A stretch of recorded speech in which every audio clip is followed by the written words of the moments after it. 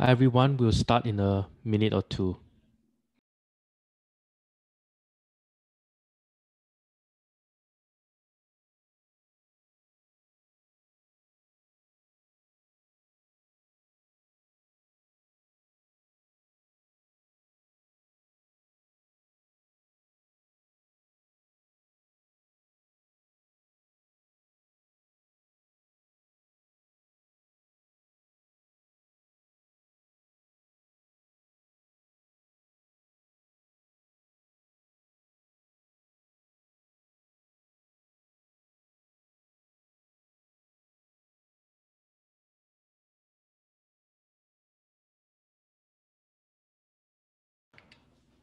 All right, I see participants streaming in. Why don't we get started? Um, Welcome to this special Penn Engineering event, and many thanks to Penn Wharton China Center for hosting us. I'm Boon Thau Loo. I'm the Associate Dean of Graduate Programs and Professor at the Computer and Information Science Department at the School of Engineering and Applied Science. I'm delighted to introduce our Engineering Dean, Vijay Kumar, who will kick off this event. Dr. Kumar has been our Penn Engineering Dean for over the past 5 years, and he has held numerous leadership positions at the school, including chair of the Department of Mechanical Engineering and Applied Mechanics and director of our Grabs Lab. So I'll let Dean Kumar take it from here. Thank you, Boon, and a good morning to all of you. Welcome to Penn at Work, Making Your Future. As Boon said, I'm Vijay Kumar. I'm the Dean of the School of Engineering and Applied Science. I'm a mechanical engineer by training, but I also have appointments in computer information science and electrical and systems engineering. A warm welcome to all of you, alumni, current students, friends, and family of Penn Engineering. Thank you for joining us for this virtual event. I'm delighted to see so much interest. I feel as engineers, everybody in the US has a special bond with China. Why? For myself, I can just tell you that I travel to Beijing, to Shanghai, and Hong Kong every year, typically in March and June. But of course, the last 12 months have been like no other. We're living the reality in the many different ways that the pandemic has changed the world. But thanks to technology, we're fortunate to be together in this virtual setting, however weird it might seem to you. And the silver lining here, of course, is that we're getting together as a large group. We're in different time zones. You didn't have to get up early or face the traffic that is sometimes brutal in Beijing, perhaps in Shanghai. Something we do in the real world, but in a natural setting, it's sometimes tougher. But in the surreal world we're living in now, it might be easier. I mentioned earlier that I visit China every year. I do this for 3 reasons. First, from an engineering school standpoint, China has the largest alumni base for engineering students at Penn. Next to the US, of course. And of course, we get the best applicants from China. Second, the innovation in China, especially tech innovation. Tech innovation is exploding. I'm particularly a big fan of the triangle formed by Shenzhen, Dongguan, and Hong Kong, an area that attracts so much talent, a $1 trillion tech economy with venture spending that I always say rivals what we have in the Silicon Valley and in San Francisco. Third, in my opinion, China, of course, is the largest higher education system in the world. So if you look at Chinese universities have trained over 30 million students on its campuses. And it's trained and produced more than 60,000 doctoral students every year. So this is 2018 numbers. So naturally, as dean, as one of the top US institutions of higher education, as a dean of engineering, to me, China holds a special significance. And events like this are a great opportunity for us to reach out to engineering colleagues to engineering researchers, to engineering collaborators, and to students.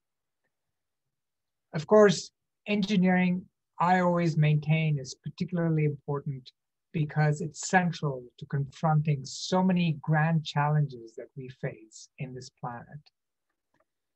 Engineering is a catalyst for innovation in so many different areas: human health, climate, food, urban infrastructure, and education.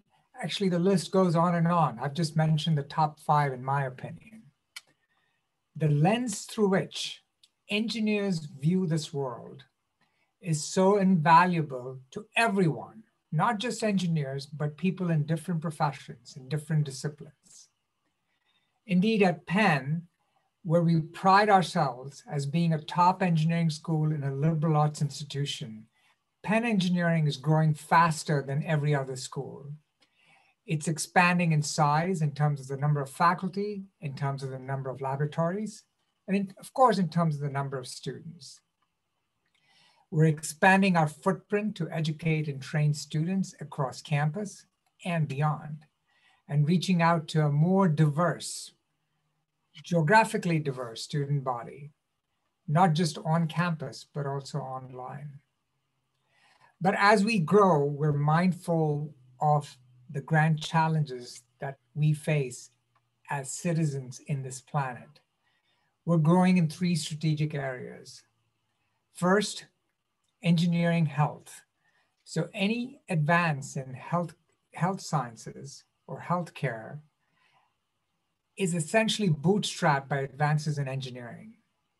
So we use engineering as an adjective to health. We engineer health. The second area of investment for us is data science. The idea today that a lot of commercialization, a lot of basic science, a lot of discovery, and a lot of education is driven by data-driven models, not just first principles, physics, chemistry, or biology-based models.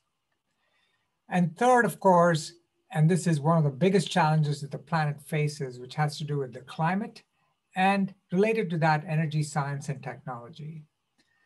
So as a school, we're adding new positions to each of these areas, perhaps 25 new positions in the next 5 years. And we're building 2 new buildings on our campus, one in the area of data science and the other in the area of energy science and technology. And today our panelists will tell you more about why these areas are so important in engineering. So whenever we talk about Penn and China, I think about it in 2 different ways. The first question I ask is, how can we get China to come to Penn? And of course, this happens very naturally. Chinese students come to Penn, they're among the top students, and they're always welcome. Second, we seek out collaborations with Chinese companies, with Chinese universities. So that was the first question, how can China come to Penn? The second question is, how can Penn go to China? And of course, today that's very virtual, but I hope in the near future, it'll be more than virtual, it'll be in person. But meanwhile, we want to do this by strengthening the Penn Engineering network in China. We want to make China an important part, maybe even a mandatory part of our education. We want every student at Penn to be exposed to Chinese culture, the spirit of innovation, the spirit of entrepreneurship. And we want to do it through coursework, through internships, through research collaborations. And events like this are really an important part of building this Penn-China collaboration, the Penn-China network. Now, I must admit, if you're in China, you're probably thinking about the political rhetoric that you hear from Washington, D.C. and Beijing. In Washington, D.C., we appear to be opposed to immigration. But let me tell you that this is not true in the field of technology. In fact, in the US, I always say that immigrants, and actually I'm an immigrant, immigrants have a higher rate of entrepreneurship than among US-born citizens. This is a fact. If you randomly choose an entrepreneur in the US, the odds are that that person, he or she, was once an international student. Indeed, you look at the CEOs of Google, Microsoft, Tesla, NVIDIA, they were once international students. So we at Penn are building and strengthening the connections with China. We're doubling down at a time when governments are not doing the right thing. So it's up to us, universities like ours, to step up and intensify our efforts to build this partnership. And today's event is just one of those events. And so it's through a very optimistic lens that I view the state of our school and our partnerships with China. And I hope you'll share this optimism. And I hope you'll join me in strengthening this collaboration. Let me stop here and hand over control of the Zoom session back to my colleague and Associate Dean, Professor Boon Thau Loo. Boon? Thank you very much, Vijay, for this great overview of Penn Engineering and the exciting things that we could do together with our friends in China. Now for the audience here, if you have any questions, please at any point in time, use the Q&A feature to submit your questions on chat, and we'll try to address them today. Now, without any further ado, we have a very special presentation by some of our Penn Engineering top faculty. With us today, we have Professor Jing Li, the Eduardo D. Glenn Faculty Fellow and Associate Professor in Electrical and Systems Engineering and Computer Science. We have Professor Jianbo Xu, Computer Science Professor, and Professor Xu Yang, a professor with appointments in Chemical and Biomolecular Engineering, as well as Material Science. I'll be moderating this panel, and we will kick this off with Professor Jing Li.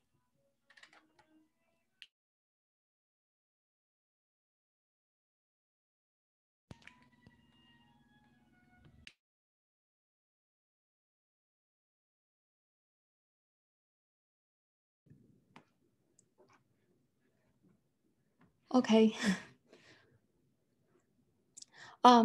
Thanks, Boon, for the very nice introduction.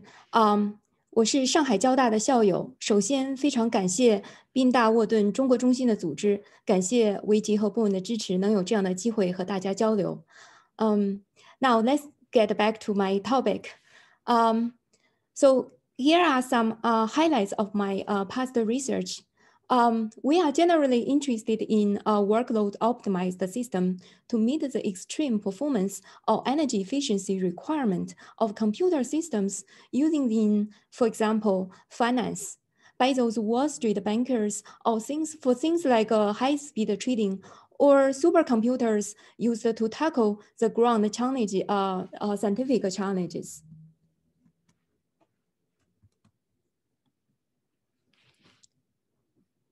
So one of my interests is machine learning system. Apply machine learning to drive more intelligent computer system, which can in turn can be used to derive more powerful machine learning models. So we have a new research community recently formed called machine learning system with a very strong industry support. So with this AI for system driving better system for AI, oftentimes people thought we are building a Terminator, a Skynet type of machine. So next, I will briefly talk about the fortunes that is pretty much motivate our research. So the first trend is recognizing the growth hardware-software gap. So this is a famous chart that AI people use to illustrate the computation requirement to train the state-of-the-art deep learning model over time. So the slope is, the growth rate is 35x every 18 months. On the other hand, if we look at the computer hardware, the growth of the computer hardware is pretty much bounded by the Moore's law, 2x every 18 months. So the growth in hardware cannot keep up with the computational demands of software application, especially in the era of AI and big data. To reduce this gap, in addition to CPU, GPU, there are many PUs out there.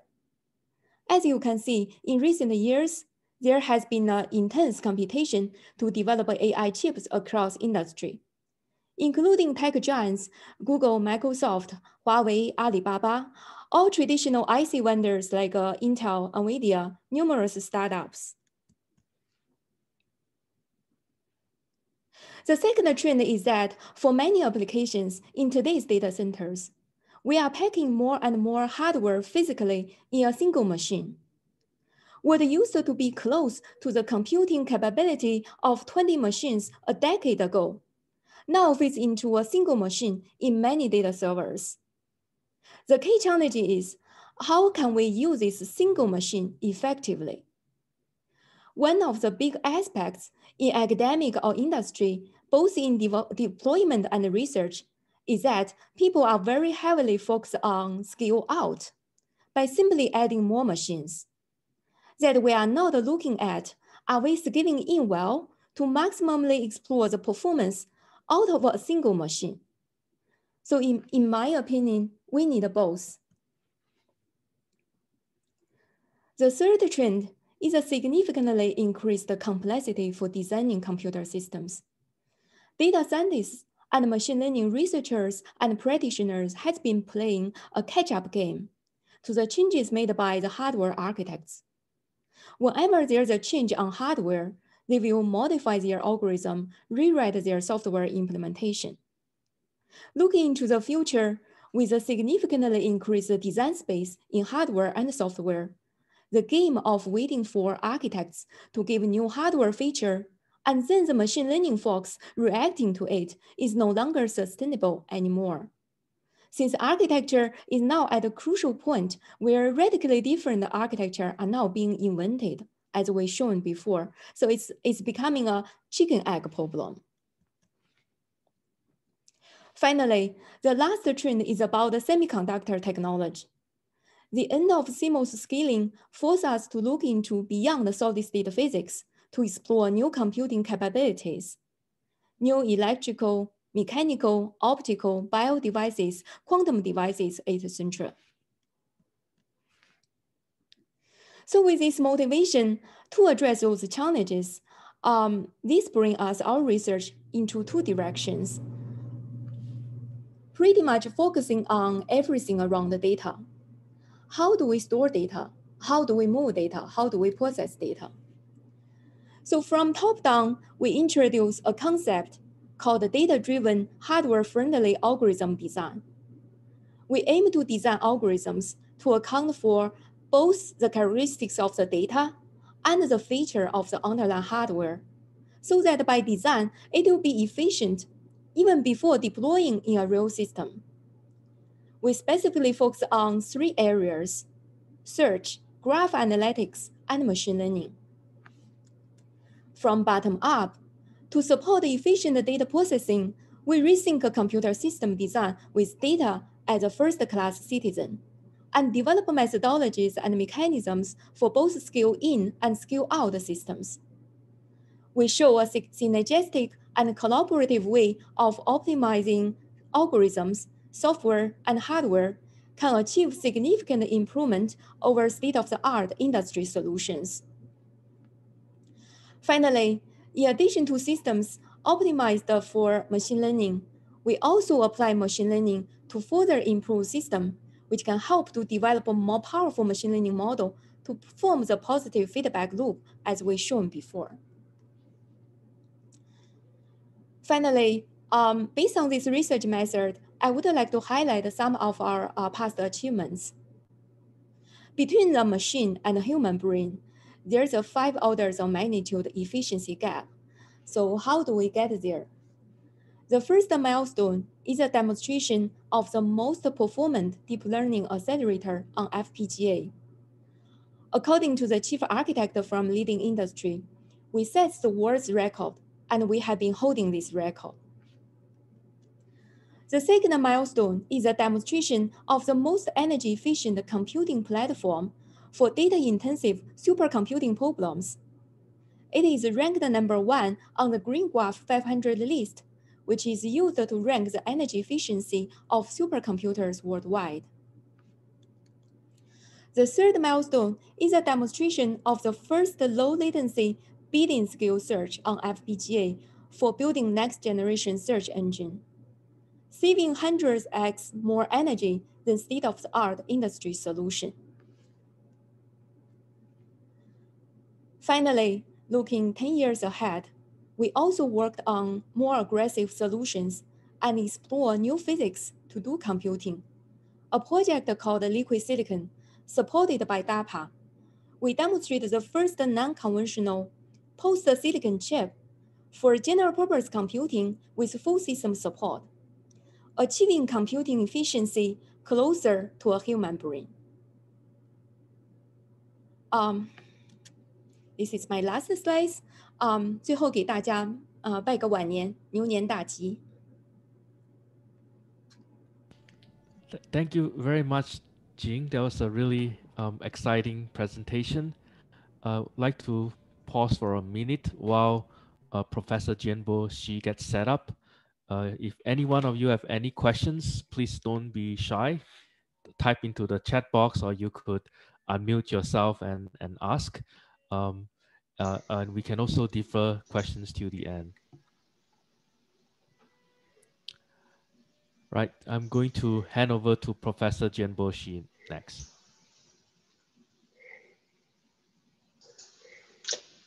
Thank you, Boon. Can you guys see the slide? Yep. Okay, great. 新年好，大家新年好 Happy New Year to everyone.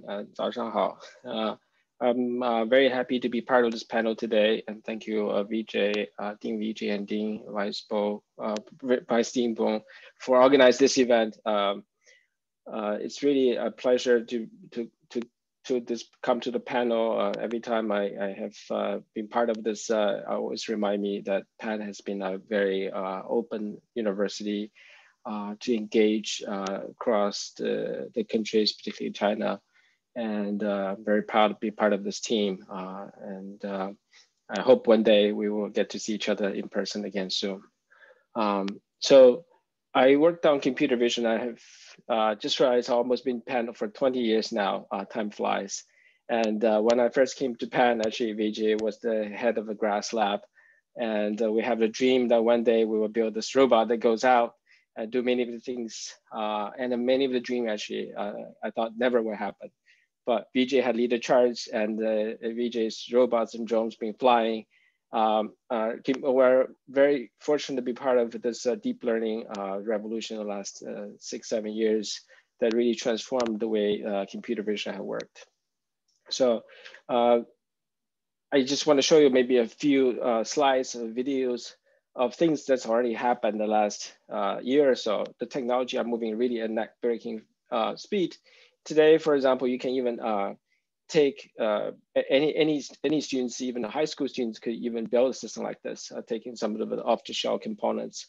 For example, we can detect objects at thousands categories of objects, label them, and here I show the segmentation of this object. The cats, you're petting the pets, tracking your hands. Here showing another examples of video being processed, object being detected, segment precisely heads. It might look very simple to you.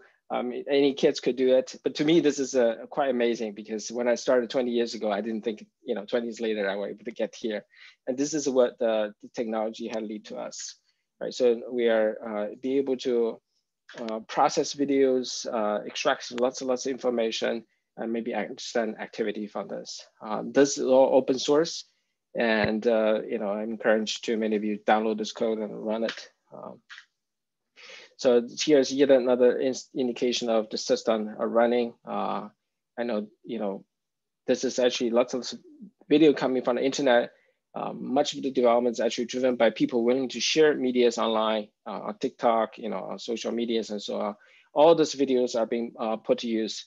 I was just reading the news today that Facebook came out with software which learned through 1 billion images without any human intervention, just by looking at the billions and billions of images a day, is acquiring this type of outputs. And this is truly astonishing. So not just only we can detect and track objects, here we see that we actually can find single image or video stream of image, just one camera, we can predict the 3-dimensional shape of the objects and color code them in terms of depth, how far it is. Here, the brighter objects are closer to us, the dark things are further. This is almost to the level of human vision, but I would say we still have some distance to go. And not only detect 3D shapes, we can also, construct three-dimensional human shapes. And humans probably the most important part of the engineering system.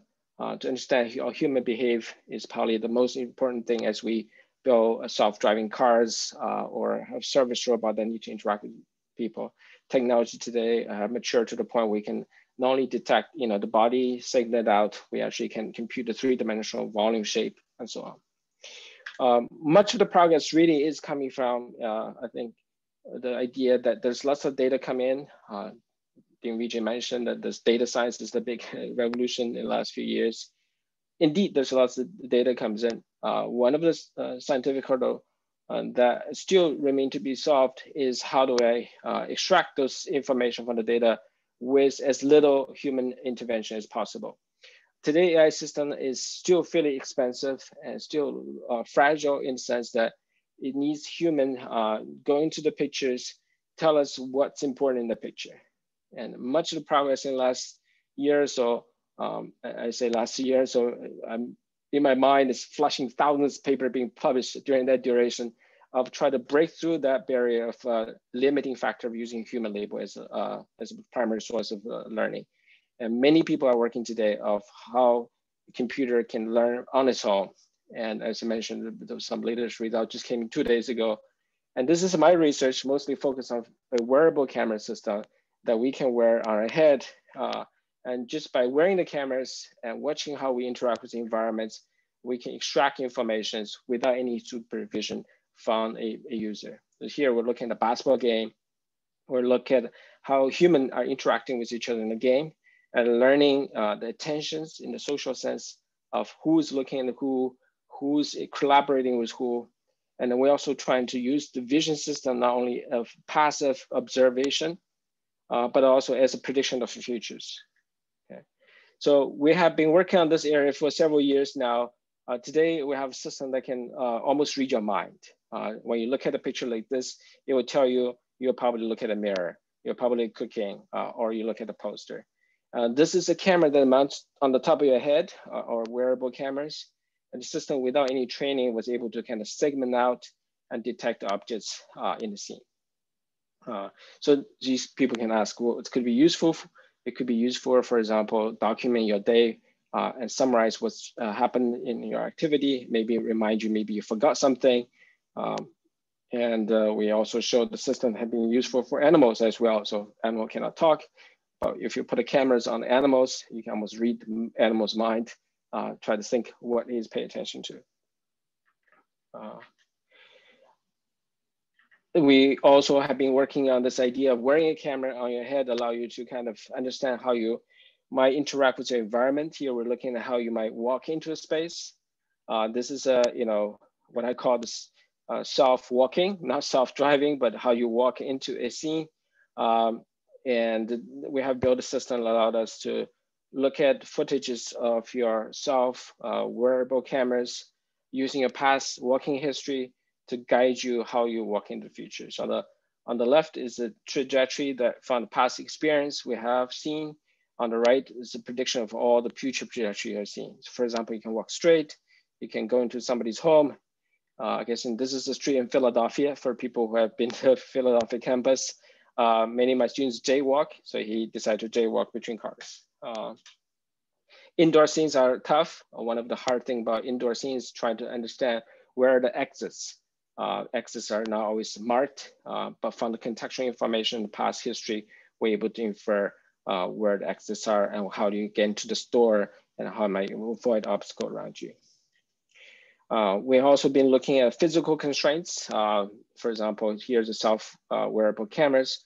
Just by a camera wearing on you, knowing maybe some basic factor of how much you weigh, we're able to invert the physics from the video, not just estimating the geometry, which is shown on the right, but also we can estimate the force in terms of newtons, friction and control that you have exert on the bike, on our body. So this is exciting to me because we're going to finally close the loop, maybe from vision to robotics to control. Just going to skip some of that video. Those are mesmerizing to watch, and there are many of those videos online. And I think this is a very rich source of information for sort of taking a big data point of view, but without any supervision. I might want to just end up very quickly and a new topic that we're working on, so-called curiosity learning. And we have seen many forms of learning: supervised, which is label-based. We have seen reinforcement learning. That's a term that talk about robot can learn through rewards. But we know that humans learn through playing around. When we're babies, we don't have really concrete rewards, but we play, have a sort of curiosity-driven style learning. And we are trying to mimic this type of thinking in this research project called curiosity-driven thinking. And one of the particular subtopic we're working on is called affordance. Affordance is basically an idea that elements in the scene can lead to certain actions. We don't randomly explore actions. We explore actions that are plausible, right? So for example, this monkey saw a blueberry in front of him. He knows that blueberry is reachable. So therefore he used that signal, visual signal, to guide the sort of action he can take. And you might also see the apple. Apple is not directly reachable, but he knows if he walks through the branches and if he tuck on the leaf, he can grab the apple and reach it, right? So what we want to do is to learn the plausible actions given the image you have that lead to your actions. So this is the goal. And we have a technique we'll call learning affordance by observing other people's success. So the main idea is that we've seen people succeeding in life. Many photos are taken all showing success stories, right? Things have been happening in good ways. We don't see failures in the video as much, which is human nature, but we can learn from that, right? So for example, we're seeing a person sitting on the bench through the computer system as shown earlier. We can segment the person's out, okay? So we take him out and we can in-paint. All the magic are available today. Now we know a picture of him before he sit on the bench, and we know a picture of him sitting down. So now we know how he could sit down and what his body pose looks like. We call this also time travel, basically going back in time to figure what was before and what's after. But compare the difference, we can learn from the data how things could happen in the space. So here, for example, we learn from the image where a traffic sign could be placed, a car that looks like this, where it could be driven on the road, a person walking, where it could be on the space. We can use that technology to do many things. All of them are essentially very heavily depends on the ability to use the current system to kind of detect and segment, delete them, and fill in the blank. With that, we're able to reverse in time and figure out where this, for example, a person could be. And this is our results versus some of the competitors, and can show that we are much more diverse and give you more plausible locations with those objects. Maybe I should kind of quickly wrap it up. This is for humans. For example, if I show you a ball, showing you a background image, I can predict what the human pose looks like. I show you a bike, you can imagine what a person could be doing on a bike. We also are working on robotics related projects. Given a picture like this, we are trying to predict where objects could be placed, what three-dimensional location could be. So with that, I think I just end here. This is a very quick summary of some of the activity we're working on here at Penn. But as I said, I always looking forward to seeing everyone in China, and I hope we get to see each other soon in physical forms. Thank you. Yep. Thank you very much, Jianbo. I always love computer vision talks. There's so many nice pictures that very captivating. Thank you. So as our third speaker, we have Professor Xu Yang, and I'll let her take it from here.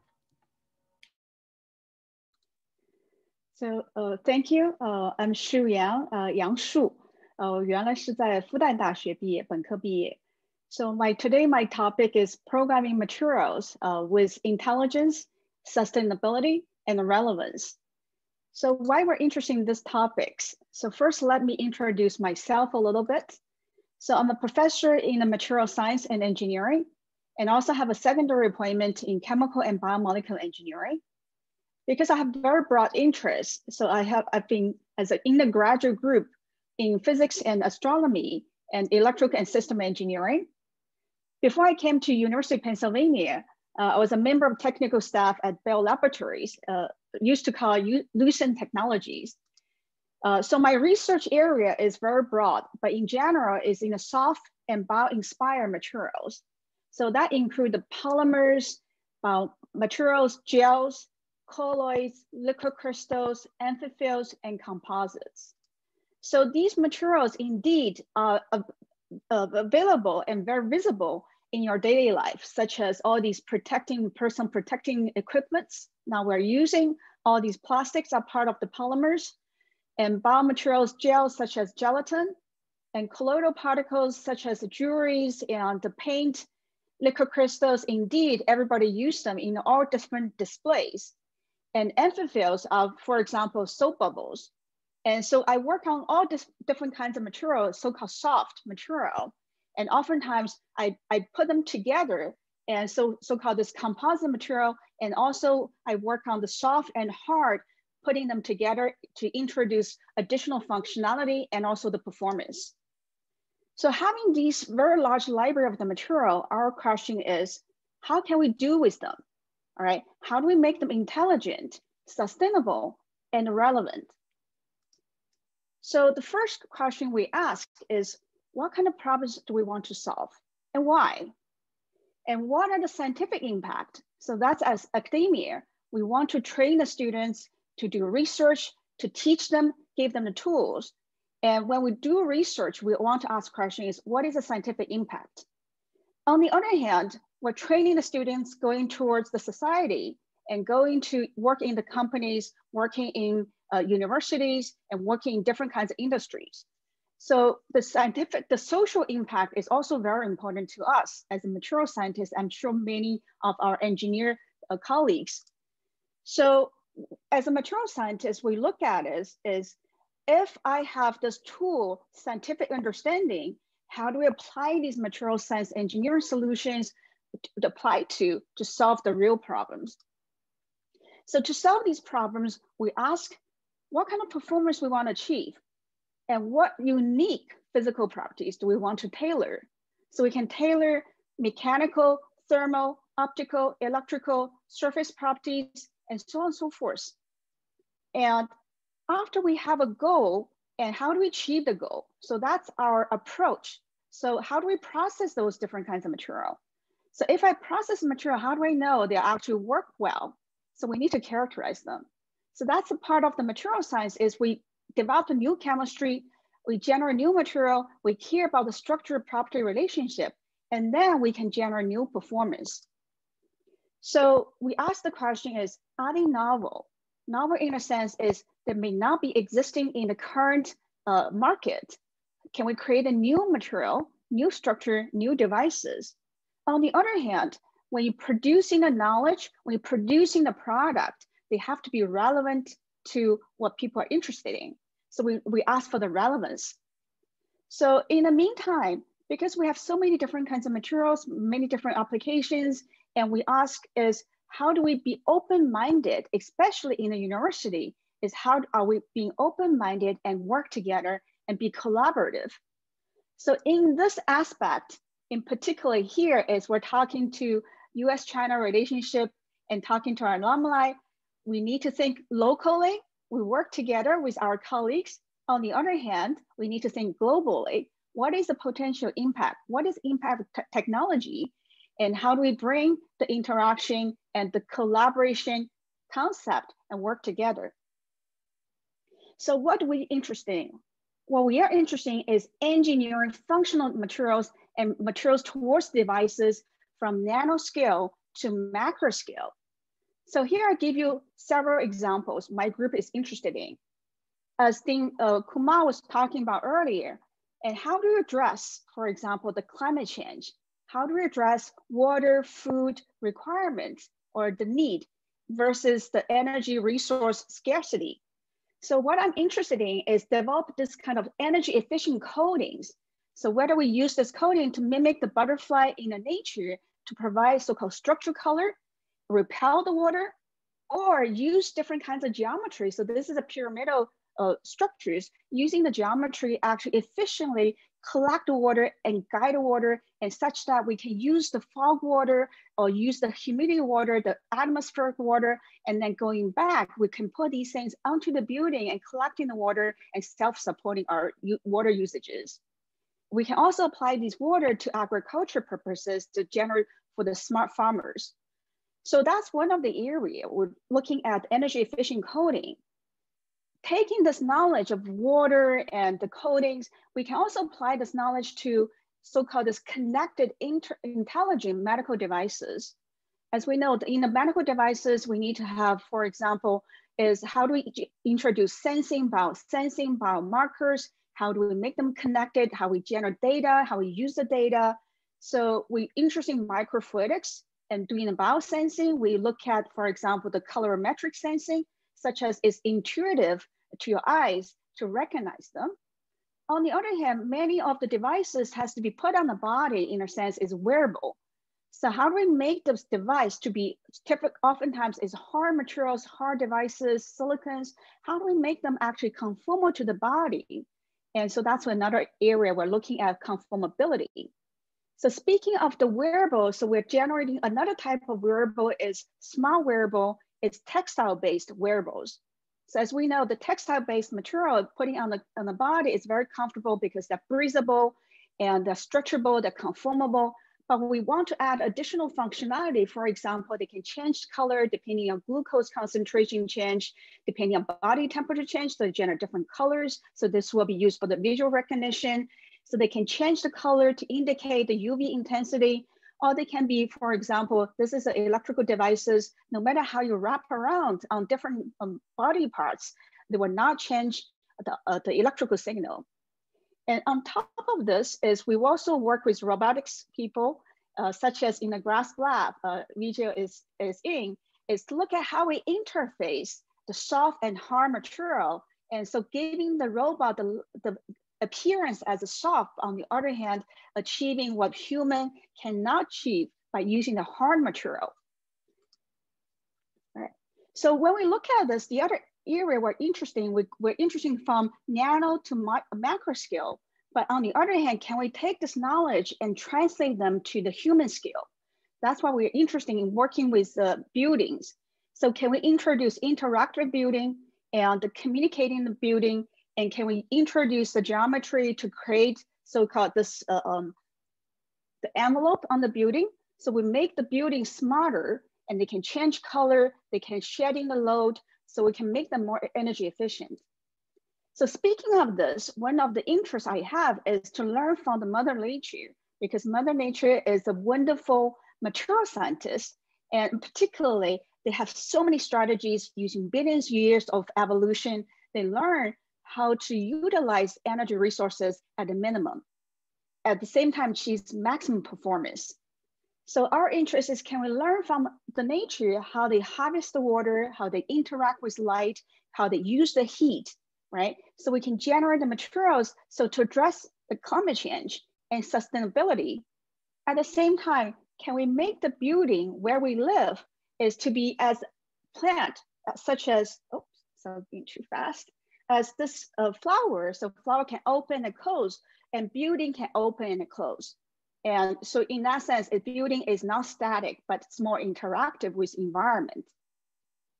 So to do so, we ask the question is, can we use environmental resources such as water, like heat, to help us to do the work? Can we learn from biology for its structure and function? So we make new materials, new devices, generate new algorithms, create new manufacturing processes using sustainable, scalable materials such as cellulose, such as silk, bio-based materials. Can we use off-shelf material, give them new life? Can we make them so-called circular thinking materials, not only just recyclable, but also can give them reusability and the reprocessability, and in the meantime, achieve superior performance. So these are different examples of the materials innovation in my lab, where, as I mentioned, we're interested in coatings, we're interested in responsiveness, we're interested in interfacing the synthetic materials and biomaterials. And we're interested in looking at the nanoparticles and wearables. So these are different areas in terms of the application we're interested in, from energy storage to smart windows, to sensors, to adhesive, wound dressing, biomedical devices, and so on. All right. And so last thing I want to mention is everything we're doing research-wise, we need to connect them to the society. So that's why in the pandemic, we started to work on utilizing our materials knowledge to provide, for example, origami mask to address the PPE shortage during the pandemic early days. And the other thing right now, we're trying to create fabric masks such that they're more efficient, at the same time washable, still achieving the filtration efficiency, and at the same time catching the viruses, preventing them going outside of your mouth or preventing other people's virus coming to your face. But as a researcher, as an academic educator, it's very, very important, dear to my heart, is we need to train the next generation. So all my research we're doing, we always connect to outreach to kids, K-12. So from kindergarten to the high school. And in addition, we work with undergrads and the graduate students and trying to train the next generation workforce. So that's my interest in terms of the material research, from intelligence to sustainability to relevance. Thank you very much. Again, last thing is 祝大家新年快乐，牛气冲天. All right. Thank you, Shu. That was a very inspiring talk.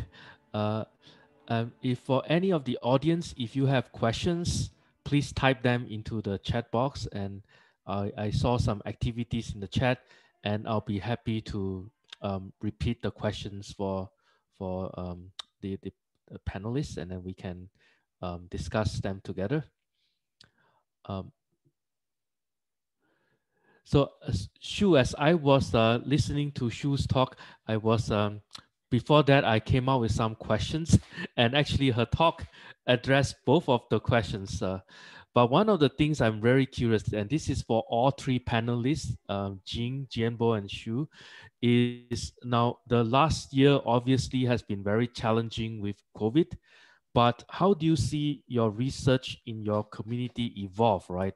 Some of the research opportunities or new directions that has emerged over the last few months because of the pandemic. And any one of you can take that question. So definitely I was driven by what we can contribute during the pandemic. So last March, we started to close down the buildings. And so my student and I, we brainstorming, what can we do, right? So naturally, because we're working on the polymers, and the mask is, one of the masks is polymer, polypropylene. And so we're trying to understand the mechanism and see how we can fabricate the masks to address the shortage. In the meantime, is not everybody is required to wear the mask. So our question is, how do we make them more comfortable at the same time achieving the filtration efficiency? So that's definitely the new area where we're getting into this. And then we initiated a new collaboration with dental school to look at a personalized 3D printable face masks. And now we're talking to and additional bioengineers and medical school people talking about how do we introduce sensors, the COVID sensors or other type of VOC sensors on these masks. Thank you. Jing or Jianbo? Yeah, actually, I think this is a lot to do with not just research. I think last year has been extremely challenging as a university. I think a lot had to do with education itself.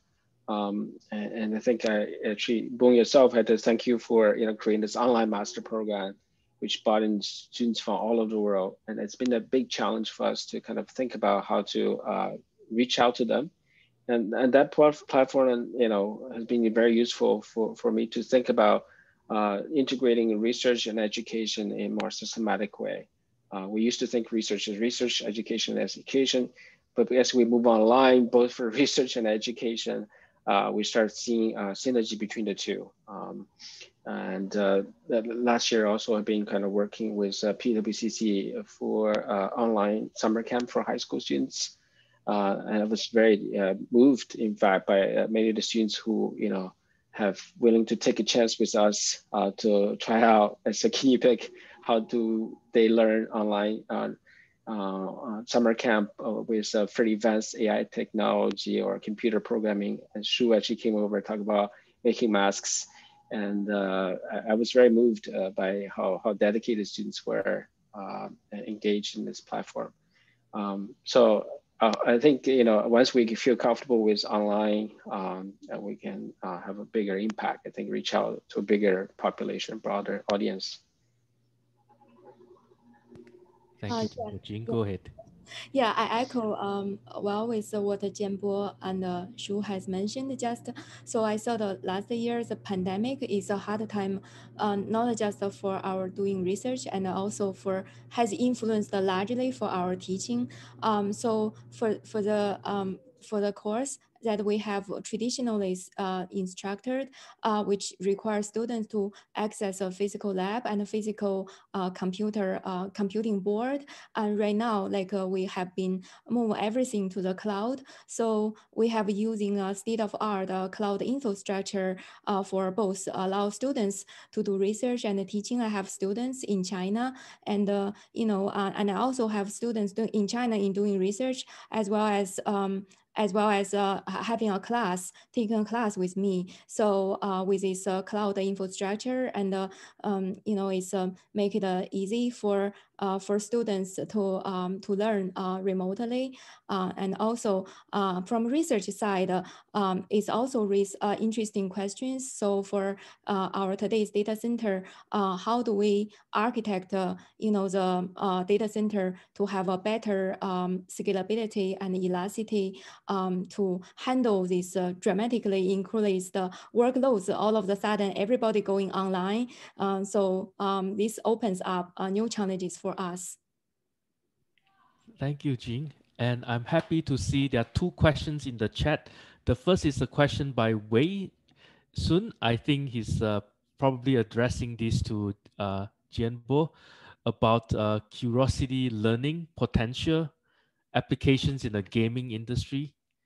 And can it apply to AI-driven storytelling like the one in Westworld?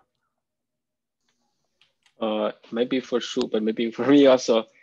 Yeah, I think curiosity learning is a new form of paradigm for learning. It's sort of try to create a system that can be task agnostic. So I think in terms of specific games, AIs are very good at it. So if you train the neural network on any specific game, you will find the loopholes in any game. And whether you like or not, it will beat every human being. But we can come up with more games every time. So this is an arm race. Curiosity is basically a technique. It's not trained for a particular game. It's trying to figure out how to learn on its own without a external feedback and say you're doing great. It's basically constantly looking for sort of inconsistency in prediction of the future. And with that kind of paradigm, I think the robot could lead to a sort of less a bias in terms of what it learns. So it's not just going to learn a loophole in playing the game, but actually maybe learn how to play the game well on its own. I don't know if that answered the question. Yeah. Thanks. Shu, do you want to add anything to that?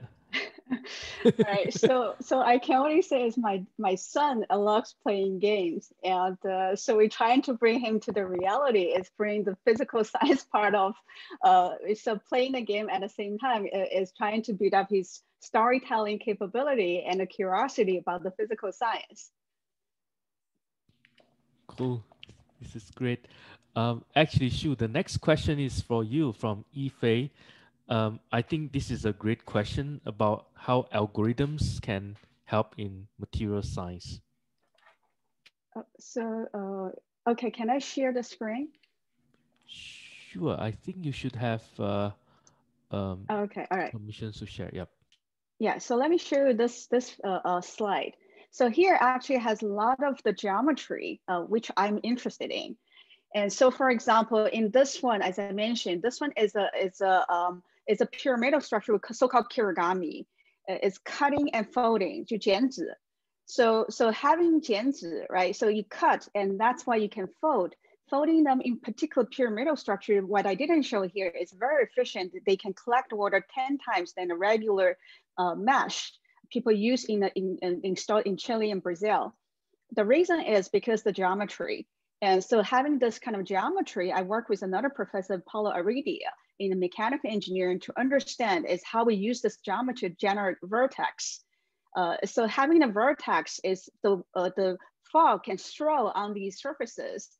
Although when we introduce the fog, it's a very slow speed, but they can, because of the geometry, they form the vertex, and then they actually very efficiently grow these droplets. And then using the tilt of these geometry, they can collect it and very efficiently collect water.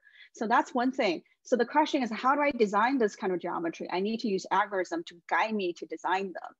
All right. So I need to have a physical science understanding, and then using the algorithm to help.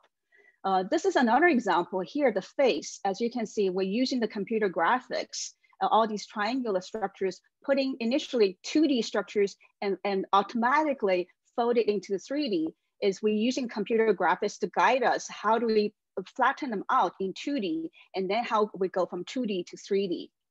And the third example I didn't show here is actual robotics. So robot, on one hand, is very rigid material, but how do I achieve the animal-like locomotion, which is very soft, very agile? So again, we want to use the origami, kirigami, and using the algorithm-driven design, and to allow us to interface with everything is still hard material, but I can make them very, very soft. So the spine can be twisted and then can roll. And so that's where the algorithm is very, very important and very useful to guide us design these soft materials or hard materials, making hard materials to be soft. Cool. Thank you, Shu. There's a follow-up question by Jory. And this is a question about new forms of materials, right? If in research we come up with new materials, what's the best way to commercialize? This is, again, another very good question. So I haven't commercialized anything yet, but I'm very interested in the potential. So I think as a professor, our I think first interest is the curiosity. So I'm curious how this will be useful in the real world. But I'm interested in the translational research, but I'm not doing this kind of things as a scientist. But when I design new material, as I mentioned earlier, I want to look at what are the potential impacts. What are the potential impact to the society? And that's how I design my research. I think that's very important. On the other hand, is if I have a knowledge, fundamental understanding about how the materials work, and the next thing is for me is, can I make them simpler? Can I use a low-cost material? Can I use biomass material, such as I can also address the scalability and sustainability? So that's where I see how I craft my research. Thank you, Shu. That's a number of really good questions. Are there any more questions from the audience? This is your great opportunity to ask anything you want to Jing, Jianbo, and Shu.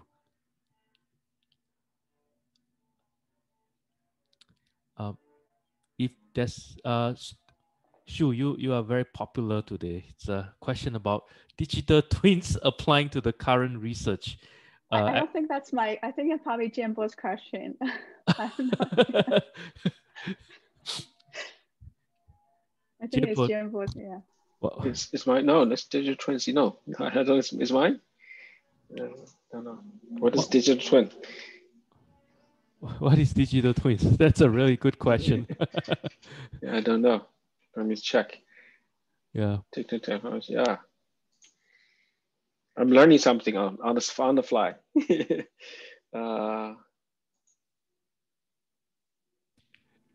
Internet of Things. Okay. Yeah. Yeah, I need to read a little bit. Yeah.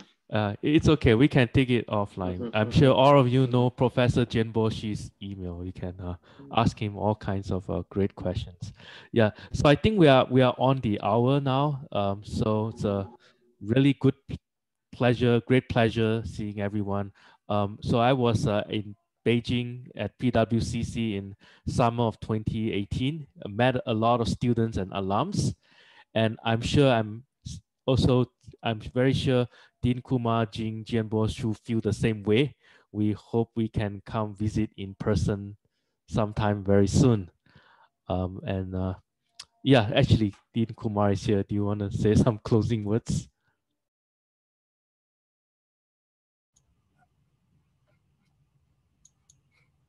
I want to thank all of you for joining. What a great panel. I want to thank all the panelists. And Jambo, we have to create a digital twin for you so that person can answer the questions that you could not answer. No, but just enjoyed everything. It was just great. Boon, thank you for organizing it. And a big thanks to PWCC for organizing this event. And hope to see all of you sometime in person in the near future.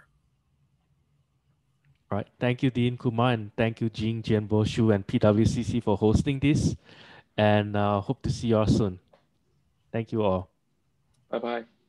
Thank you.